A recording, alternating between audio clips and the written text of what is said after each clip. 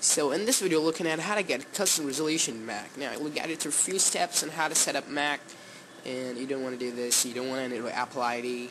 Just select this. You want to enter your password right here. Remember the password because it will come in important later. Alright. Click continue, and again a few steps later you'll just don't forget to register. Complete it. Now your Mac will start. Now we'll be quickly getting into how to set up complete resolution, because if you go full screen right now you'll not get complete resolution. So to set up that, open Finder, go to Library, and go to Preferences.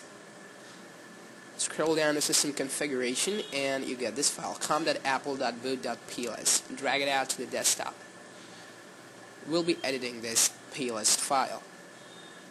Double click on that, and it'll open in text edit. Now we're gonna write some lines of code down here. So just start writing. We'll create two key tags, similar to HTML, XML tags. And inside key we'll put in graphics mode. And another line, we'll call it string. Create opening and closing string tags. And inside that we're gonna write a resolution. My resolution is 1280 by 1024.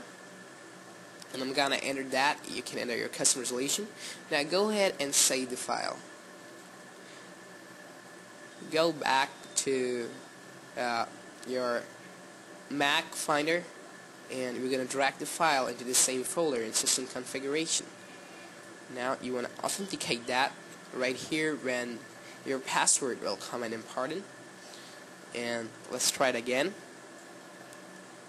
Just click Authenticate and click Replace, and this will ask for a password. Enter the password you entered while setting up your Mac, and hit OK. And you're ready to go. Now close and restart.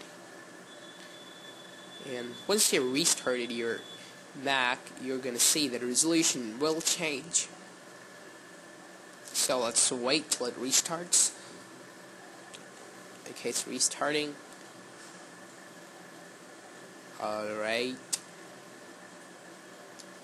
now here you see resolution has changed. You can press right Ctrl+F to go full screen, and this will show you the full screen. Thank you for watching.